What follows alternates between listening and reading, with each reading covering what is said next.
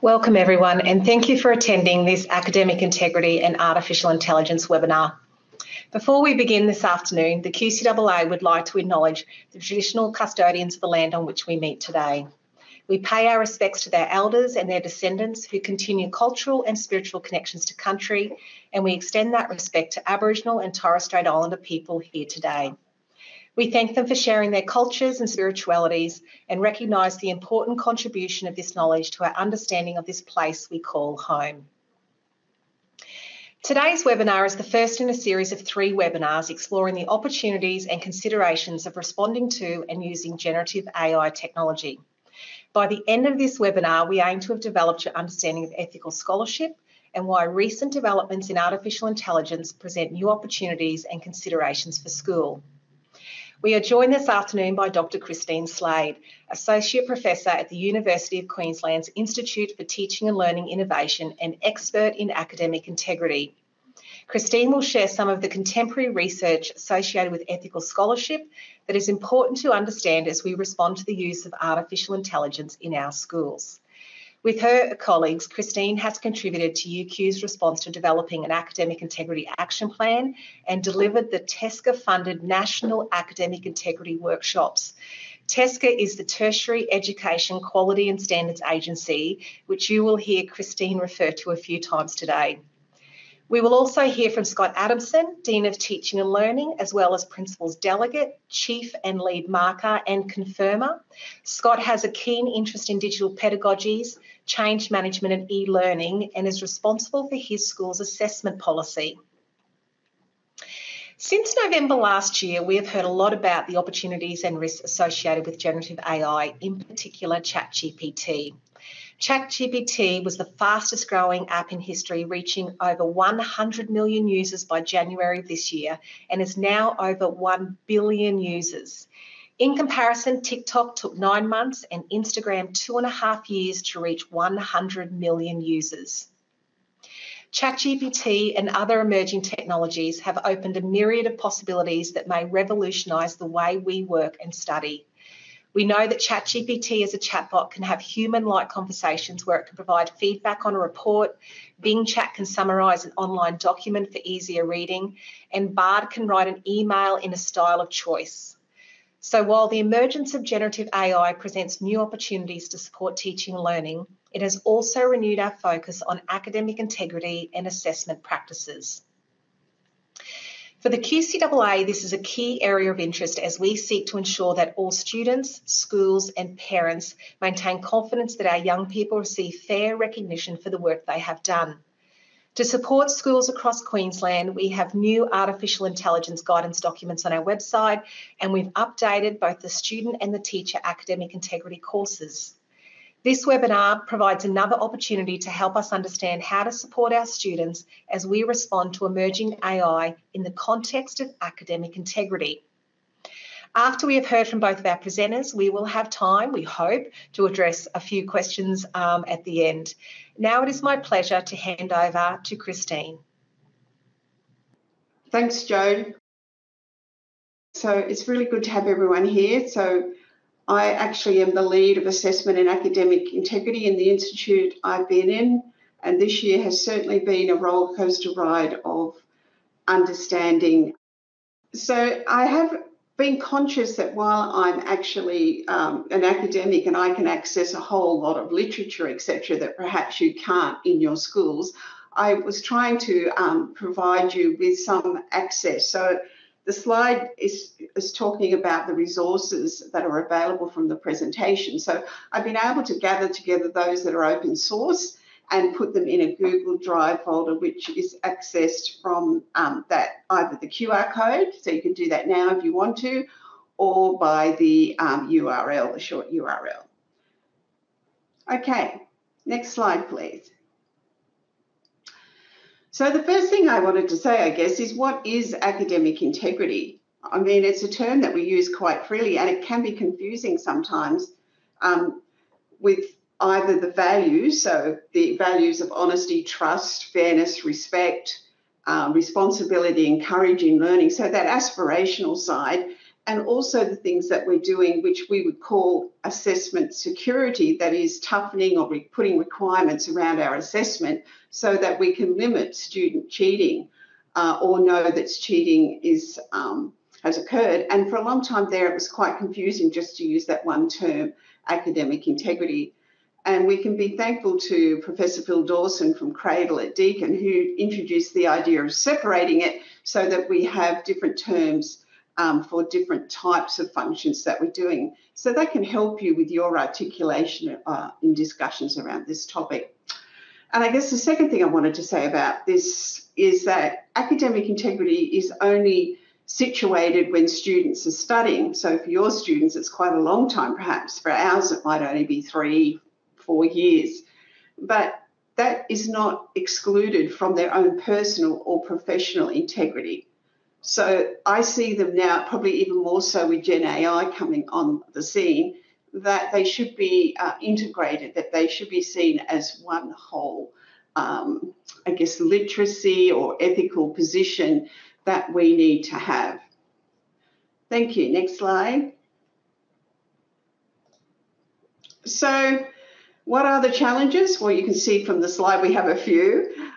So in higher education, we probably have maybe 6 or 7 that we have listed in our policies, but I did have a look at the QCAA handbook, which I think actually nicely articulates all the different types of behaviours that we can see as academic misconduct. So if you haven't looked at something like that for a while, have a little read, because you have things in there like specifically talking about cheating in supervised conditions. So obviously you think immediately of exams. Collusion, well, that's been around for a long time. You know, students doing something together and tipping over the collaboration mark and actually falling into submitting the same types of work. Contract cheating, we talk about that a lot in higher education, and I'll explain why soon, but you also have that in the handbook as well.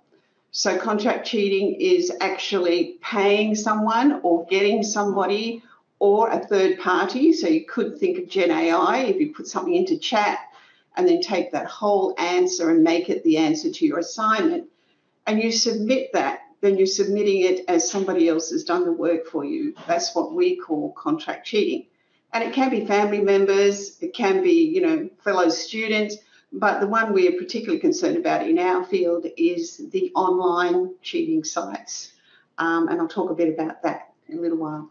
Obviously, copying work is something that's easy to do, or the temptation is easy. Data fabrication, giving or receiving unauthorised information, so trying to get the quick look before the exams open. Identity personation is quite serious, obviously, and then we have the perennial plagiarism. Thank you. So I won't labour this one, but these come from the TEXA. So Joe's mentioned who TEXA is. It's the higher education regulatory body. We did national workshops for them across the country in 2019-20, and there was some very good information about academic integrity in those slides, and this is one of them. I have given you a link to that in the resource folder. But just to say, you can see we've had some sensations in the sector.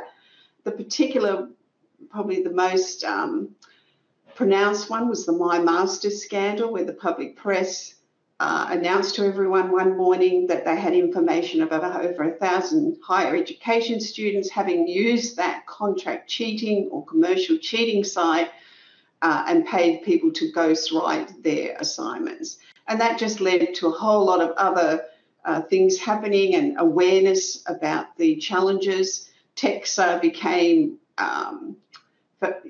felt the need then to actually make everyone be regulated around what we report, because, you know, we needed to understand what students were getting information about, how we're recording things, etc. And so it went on. And, you know, we've had one case of exam impersonation from SBS, so you can have a look at these slides later. There will be a copy.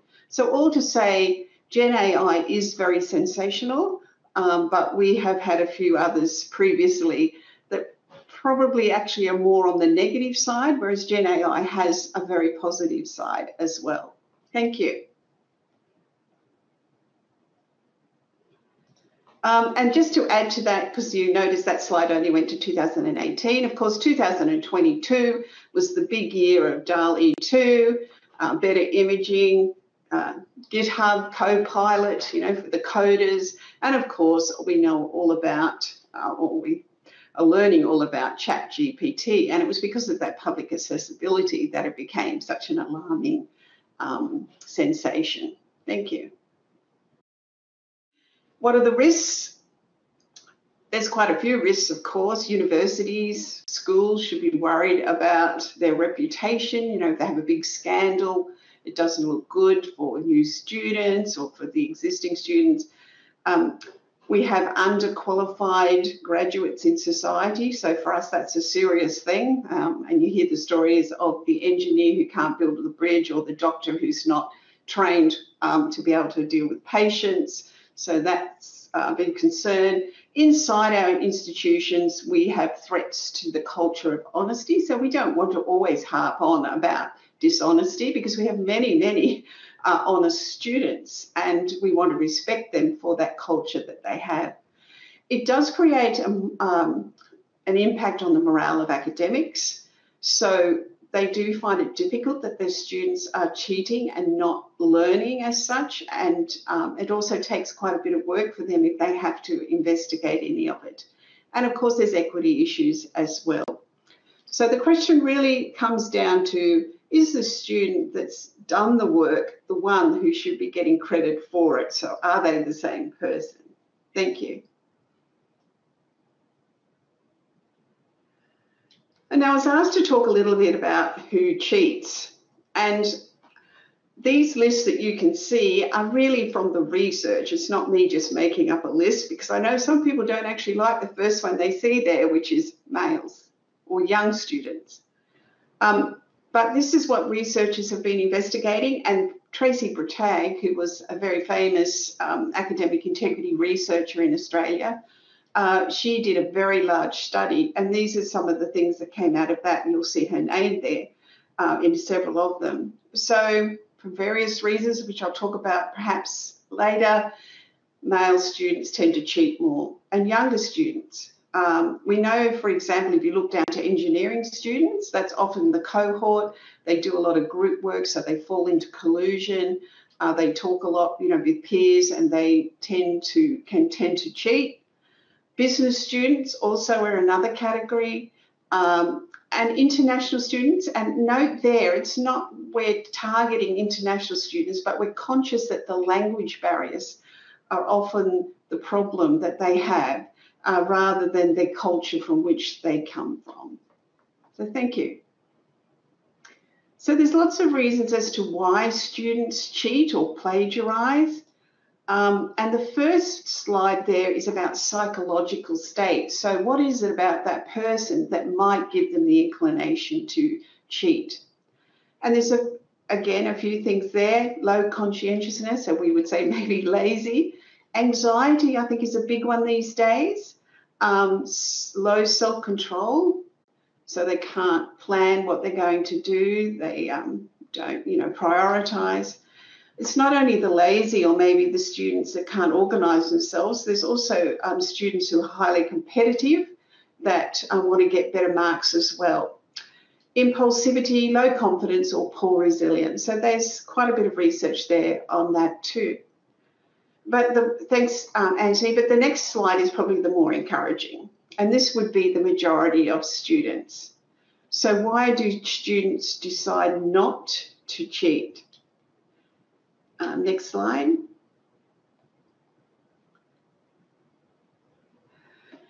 And this comes from an Australian study. It is in your open source resource list that I've put in the folder. And these are the students, and I'd say the majority of students, they know why they're studying. So for us, I guess they know why they're at university. Perhaps in schools it might be a little bit more difficult, but they do know what they want to achieve. They also have a morality or a compass inside of them that knows what is a good thing to do and what isn't, and the norms. They appreciate the norms of the society in which that happens. They have respect for their teachers, so they're getting, I suppose, having a relationship in some ways with that teacher, and so therefore then are not afraid to ask for support. And the other interesting one was that they could get extensions if they needed them, so extensions on submitting their assessment. They did fear detection and consequences, so they could see the consequences of their actions and weren't stuck in the moment. And they didn't really trust anybody else to do their assessment task for them. So therefore, because of all of these things, they didn't see opportunity to cheat. Thank you. Now, I just wanted to point out in this couple of slides, this is not every student, but it is an interesting thing that we have published about in the fact of situational ethics. So yes, we must have hardened cheaters that probably come through your institutions as well as other places to us, or they develop these habits and they will cheat and see the opportunity to cheat everywhere they can. But we are more concerned, I guess, in some ways around a bigger body of students that might be persuaded to cheat.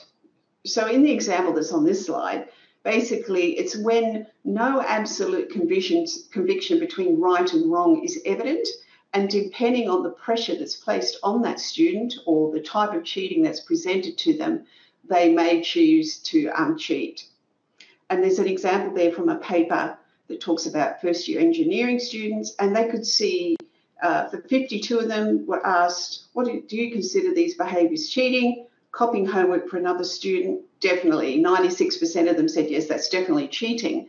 But when they were asked, what about accessing an online solution manual to do homework problems, only 2% said that was cheating. But you could see how easy that would be to just copy the answers. Next slide, please. So what is artificial intelligence? So the other concept I was going to talk about is vulnerability of students to cheating messages, and we just need to be mindful that's the process of investigation and perhaps consequences that are imposed on students should be educative for them.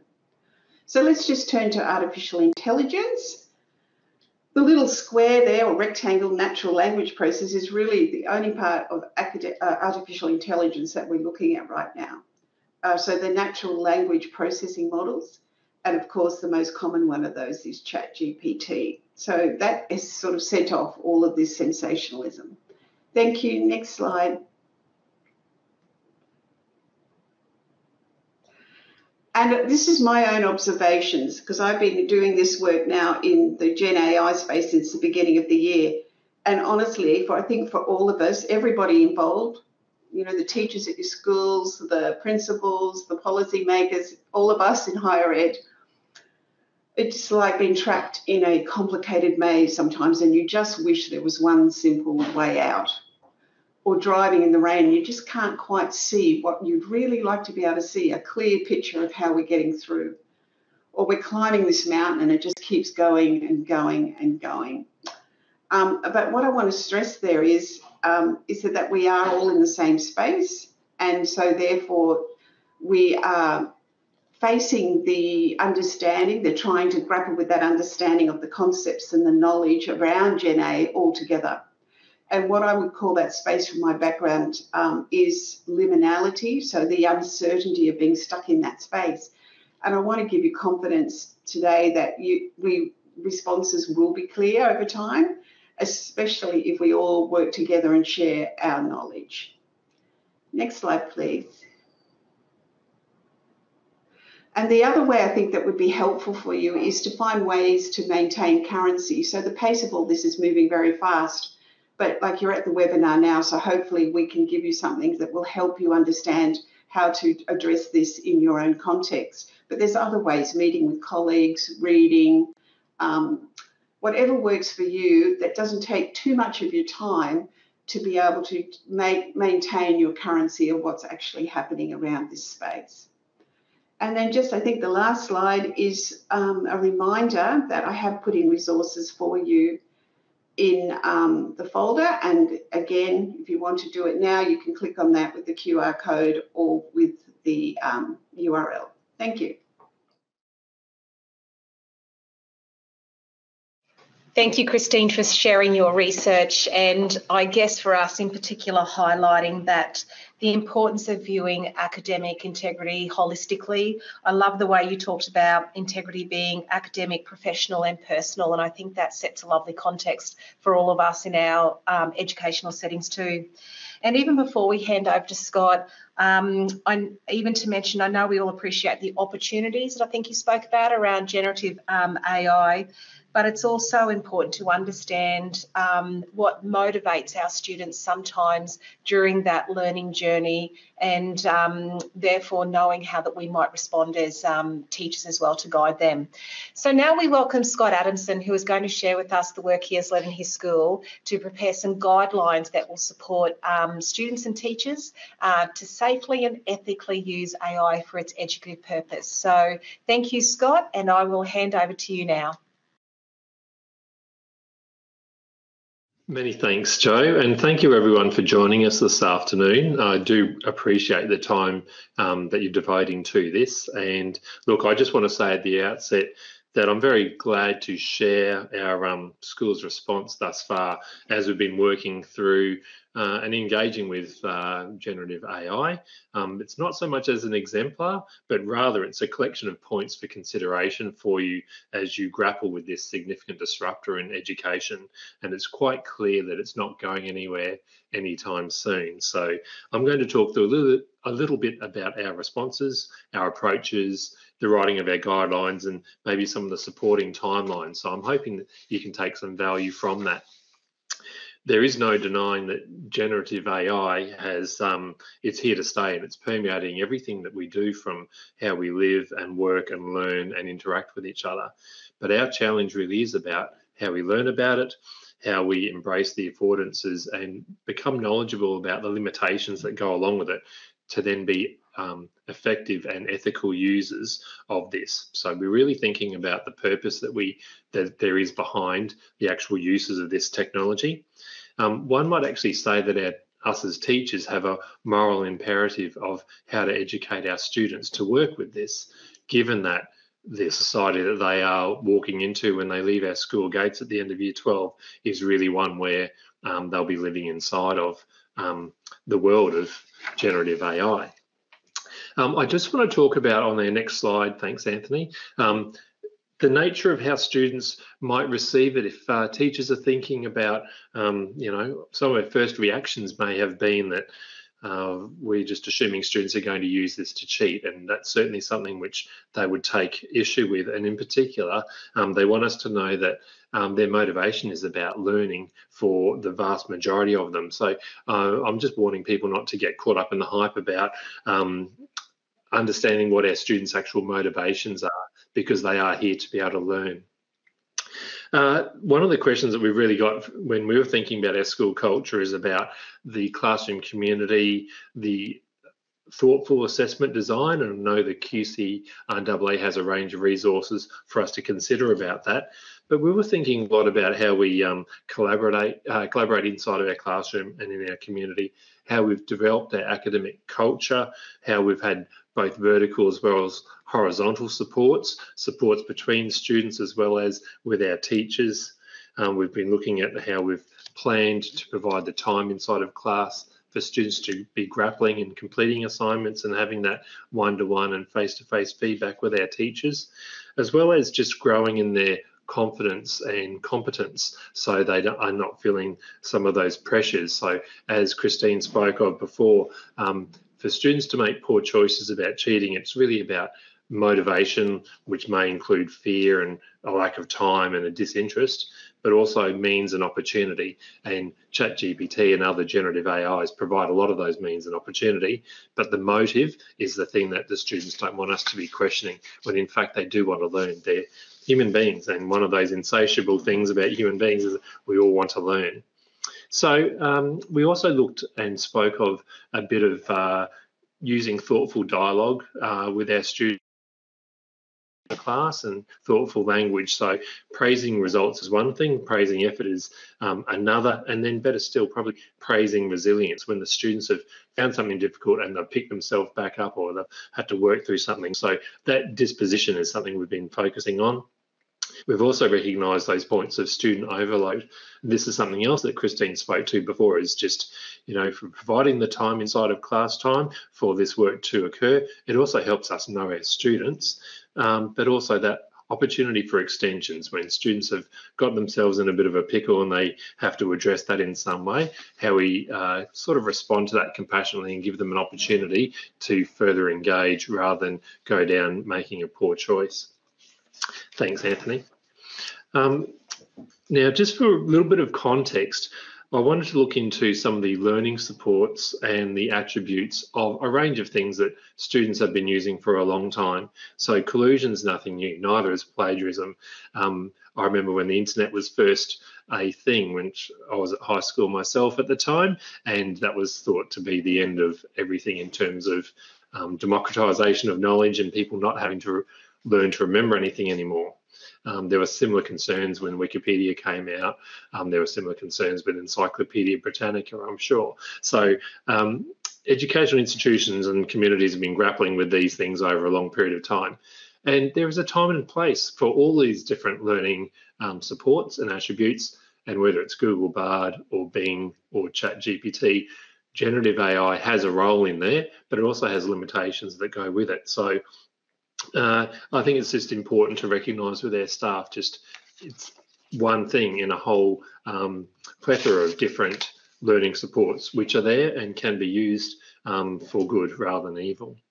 We'll pop over to the next slide. Thanks, Anthony.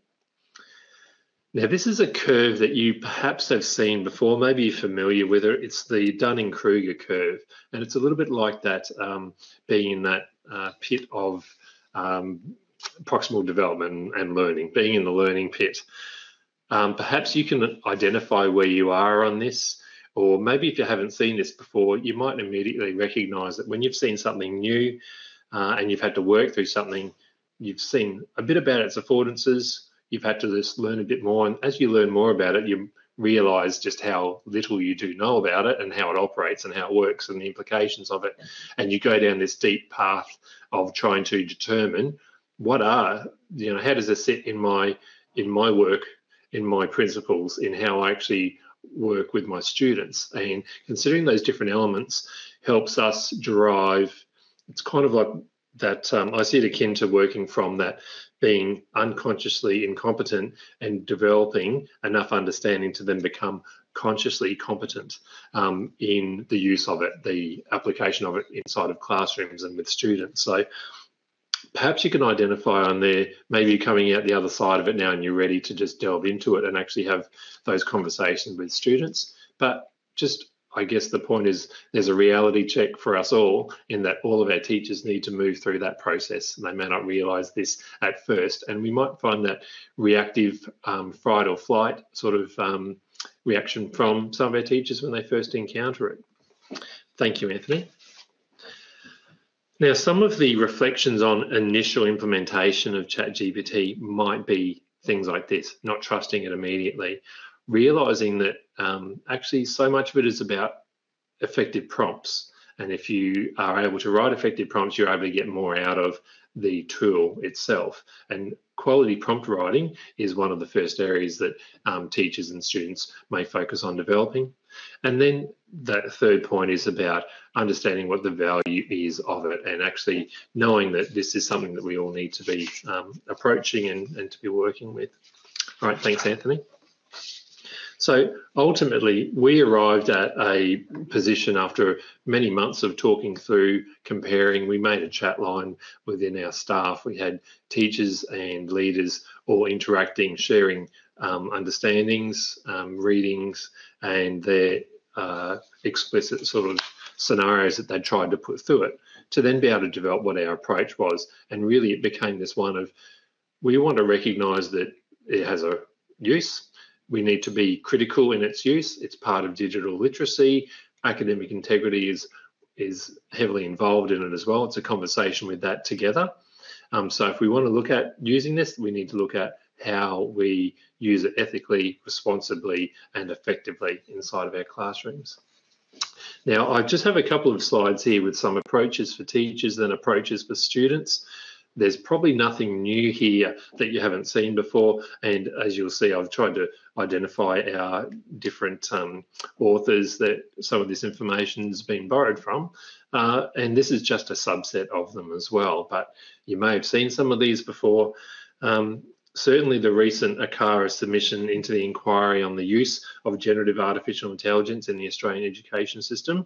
This identifies that teachers may mitigate risk by not only modelling the appropriate use of AI, but also amplifying the messages of engaging with AI for beneficial purpose and the critical evaluation of risks when choosing to do so.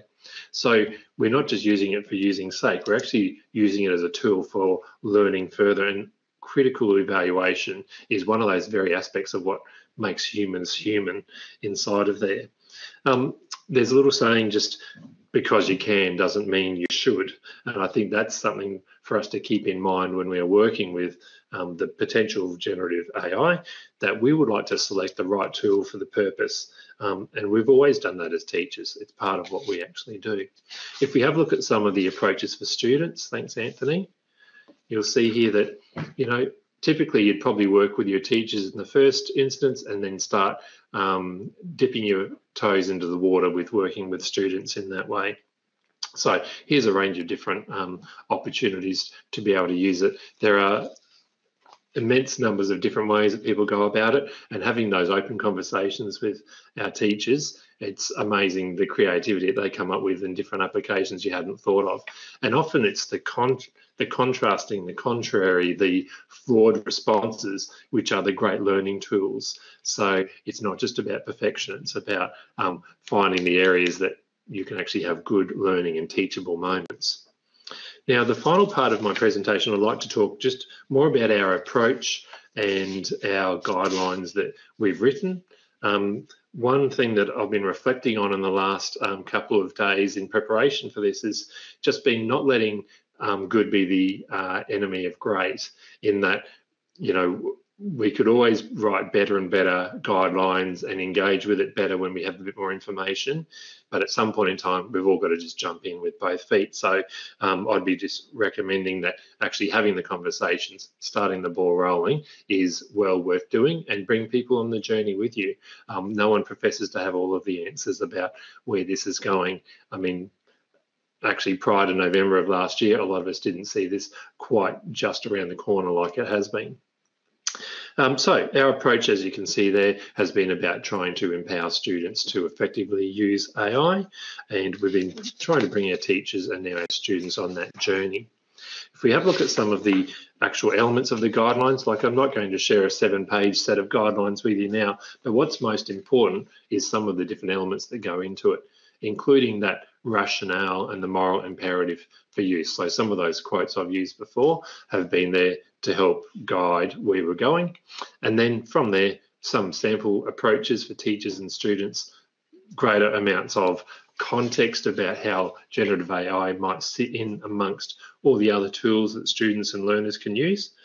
But I guess every one of the elements that you see inside of here has purpose inside of the guidelines. We've also, at that same time, one of the supporting appendices you'll see there is the breaches of academic integrity guidelines. So we updated those at the same time, thinking in particular about that point of collusion, thinking about our points of plagiarism, and in particular the element of significant contributions of help from other sources. And that's why we actually included using an agent such as generative AI inside of there. So we've been using it and having students quote that or recognise it if they are going to go to that as a source of any sort. It's really just taken as a personal contribution. And yeah, in terms of supporting timelines, just to be able to give you an idea of the sort of time involved in working this through with our staff, it's really one where we've been working at it for 8-9 months now, and over that period of time we've taken the time to bring people with us. So we've really looked at trying to be collaborative, to share a range of opportunities for people to engage, to familiarise. We've had a few departmental meetings, we've had several full staff meetings engaging with it. We've had champions, and we've had some people who are working to help share best practice. So it is moving to that sort of phase of wider implementation now after engaging with it for about 8 months. Do we have everybody on the journey? Probably not. Do we have most people on the journey? I would say yes. And from the get-go, we just took the time to determine what our rationale was about how we would approach it as a school. So those are some of the key points about our guidelines and considerations that have led to where we are and how we're supporting this at the moment. I've got 2 more slides. One here is just about, this is our conclusion from our guidelines, and you'll see here that our key points include that, you know, AI applications can enrich student learning. Our schools need to adopt an open-minded and adaptable stance towards AI. The development of digital literacy is one which is encompassed with academic integrity, and it's a responsibility of all of our teachers, and that these guidelines are provided for teachers and students to be able to use AI responsibly. So those are some of the key elements there. And look, for my final slide, I just want to talk a little bit about the knowing your why. So standing back, like any technology, digital or not, we need the pedagogy there to be taking the lead. We don't want the cart before the horse. So we do want to think about what the purpose is of our learning, becoming competent users and providing opportunities for our students to actively engage with it, be critical with it, and to grow to be competent with it as well. So look, that's the sort of conclusion of the points that I'd like to talk to and to be able to share. I'm very happy to respond to things inside of the Q&A, and I can see Brendan's question there. In terms of contextual information about our school, I'm an independent school, so we don't have some of the other supports of other areas, but we've been working with writing our own guidelines and leaning heavily on the QCAA, who's now been providing a range of different guidelines like that. I am in a metropolitan school, but I think the way that I want to talk to this is kind of school agnostic. These are just some reflections from me as a leader working with a range of teachers, some of whom are famously on board with this and all over it, other ones that are coming on the journey with everybody else and have all worked through that pit of learning on the way. Okay, so those are my key points, and I do thank you for your time, and I'll pass back to Joe. Thank you. Thanks, Scott. That was very insightful, and we appreciate, and I think the chat window has indicated that too. We are very appreciative of the fact that you've been so willing to share that information with everyone. I in particular loved hearing about how you have considered staff and students. I guess that is the question too. We are all going to be using generative AI into the future, both staff and students. So developing guidelines like that to assist your community and develop that culture of academic integrity is really important. And also really appreciating your focus on empowering students in that space. So thank you very much. We now have a small window of time that we've allowed for just to ask some questions of Christine and Scott. So there's a couple of questions that have come through even prior to the meeting, and I'm more than happy for people to actually add questions in the chat window and we can ask them as well. I've taken a couple of the questions that have been asked even in the lead up to this meeting just to start off. And Christine, I guess the first one actually is a question for you. And Christine, I'm happy for you. Oh, yes, your video is on. We've been talking about academic integrity for a while, and I think you've also highlighted that the work around the universities have been talking about it for some time. But I guess the question is, how has generative AI required us as educators to think differently about, I guess, the authentication strategies that we use with students? Very good question. Thanks, Joe. I see a lot of the authentication strategies as similar to contract cheating at the moment. Like if you use Turnitin or a data matching service, you can usually see plagiarism quite clearly. So it's very easy to see what the student's done. But if you take something that's personalised, which Gen AI is and contract cheating ghostwriting is, that they've bought it, then that's much more difficult. And so we use, and I must say on the text site, they also have helps for this, but they have, we discovered over time with contract cheating, there was properties about the document, there was things about the actual showing of the document itself that indicated there was something wrong.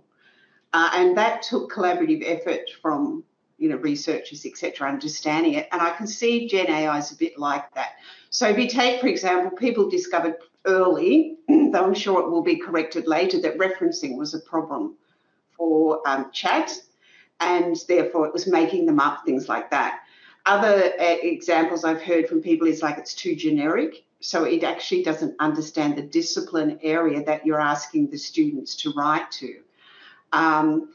In time, I think there'll be other properties. There could be, it just doesn't make sense, some of the things. It's, and it depends, as Scott said, on how good the student is at prompting. So given all those things, I think, this mainstream authentication that you can do. And usually it's around adding something or taking something away. So if you think about, I want to know this student has actually done this, you can allow some time in class to start that piece of work. Or you do more drafting than we do, hand in a draft. So you're getting an idea, one, the student started on time without panicking and, they haven't left it to the end. You're also seeing about their style. You actually have much more advantage than we do in knowing your students, because we have classes up to 1,000 students.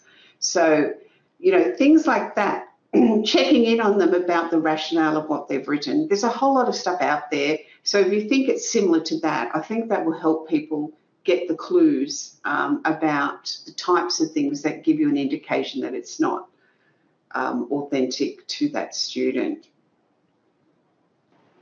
I know that doesn't answer all your questions. No, thank you. And it is true. We have authentication strategies, I guess, in the handbook, and it's something that we talk about a lot with schools, and schools talk a lot with as well. So no, that was a very good answer.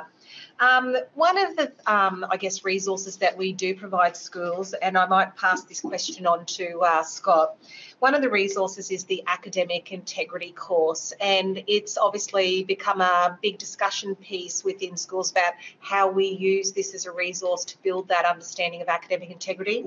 Scott, am I able to pass this question over to you in terms of how you use that course within your setting? Yeah, absolutely. Thank you. In terms of using the academic integrity course, which is inside of the student portal, we've had the students sign up for that. We actually register our students in year 10, so we know that they're actually registered inside of the portal. Then in year 11, at the very start of the year, we open it up for them. I actually do a little assembly presentation with the year 11s about the importance of academic integrity. I'm currently working on how that will look now with OpenAI or Google Bard, Bing, etc., all being there together. So I'm going to cover both of those together, and then I put it open for a period of about 3 weeks where I ask students to take the time to work through those courses over that time, and I just do a weekly monitor until I'm satisfied that I've got every one of those students. I can't profess and say I've got every single one of them, and there are some of them that need more chasing than others, and that's natural part of when you're working with a cohort of students. So, but it's something we take very seriously, and we impress on them, take the time to have that assembly at the start of year 11, and then we know that we've got that covered, and we can refer to it again if there's any issues that creep up or anyone needs particular reminders. We've got that as another point to go back to. Thanks, Scott. We really appreciate that too. It's certainly a conversation in that earlier stages of Unit 1, 2, 3 and 4, particularly seniors, but I guess even from the QCAA perspective, we're looking at resources, because we know that education piece about academic integrity still needs to come far earlier than that year 11 and 12. I guess this might be a Scott question as well too. We obviously have even parents make contact with us, but some teachers have also talked about parents making contact with schools and wanting to be part of that education process. So I just wonder from either Christine or Scott, some ideas about how we might engage parents in this space and in this conversation and what they need to know. That's great. Well, I'm happy to talk to that first and then pass over to Christine if she has any further comment as well. I would just say our parents are going to be coming through the same pathway as we as teachers have, in that at first they might be, if we're hearing the narrative of what you read in the newspaper, then it's all doom and gloom, very much so. So what we really recognise is that they also are coming on that journey as well. So a bit of a drip feed of newsletter articles, some really good pointed examples about how these actually can be applied in positive ways, as well as some of the fallibility. So I think some of those great examples of how it could be used with teachers and used with students can help allay parents' fears about that as well. We haven't actually gone to the point of having a parent information evening about it at the moment, but we have had that drip feed of information going to our parents in that way. So we're partway down that journey, and we're wanting our students to be very much the ambassadors of how that looks and to be able to have those sensible conversations at home too about it. Well, and that's about empowering the students, isn't it? And just before you leave us, Scott and Christine, I wonder if you can just share with everyone perhaps a couple of takeaways from this. Scott, your work around the guidelines, and Christine, your work around the research around academic integrity.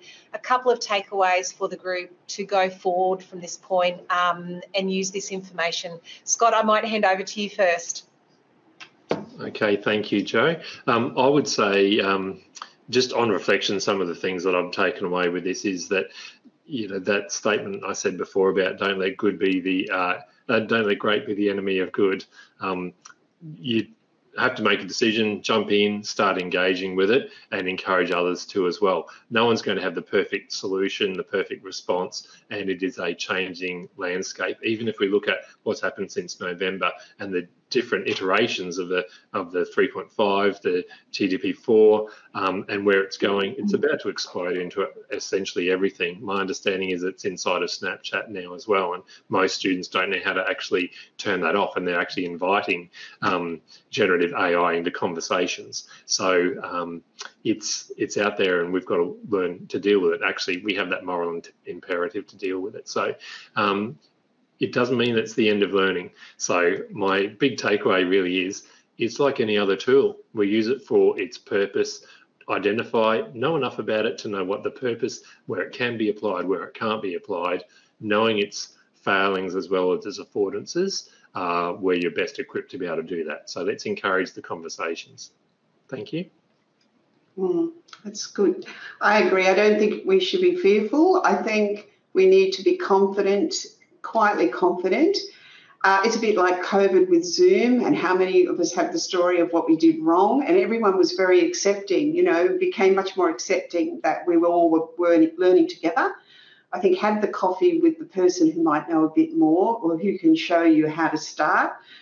And, it's always an interesting exercise to try first, who am I? Ask chat, who are you? And see what it comes up with. Often it's not correct. And the other one is have a try of one of your assessment tasks and put it in and see if it can answer it. They're quite interesting tasks to do, but it's all collaborative. We're all learning together. So, get with somebody else or get your group in your discipline area of the school and start working together. Don't be intimidated to have a go. Thanks, Christine and Scott. They are great words of advice. And I guess it's a perfect segue as well to just remind people that we are, if you might remember right back to the very first slide, this is a webinar in a 3-part series. So the next one we're going to talk about assessment design and what we need to consider in that space around generative AI. So I hope people can join us in that space as well. I would like to thank Scott and Christine for their generous time this afternoon and for sharing their wise words and practice with us this afternoon. I hope people have been able to take some of those key takeaways from the webinar today. I'd probably just take two really important things away too that I've jotted down as you've been speaking. And the first one is knowing our students. Scott and Christine both spoke about knowing our students, particularly as generative AI will emerge, and I guess the rapid pace of how it is changing. The most important thing is to empower the students and know those students that are in our classroom. I guess the other one is around academic integrity. And while that is probably a word that as students come through the senior years, it might be unfamiliar in some contexts, but just to be able to safely and ethically use some of these tools that really provide an opportunity, as well as being really aware of the risk in that space, is what we really want to encourage, I guess, coming out of this webinar and moving forward. Thank you for joining us, everyone, and we look forward to seeing you at the next webinar. Thank you very much.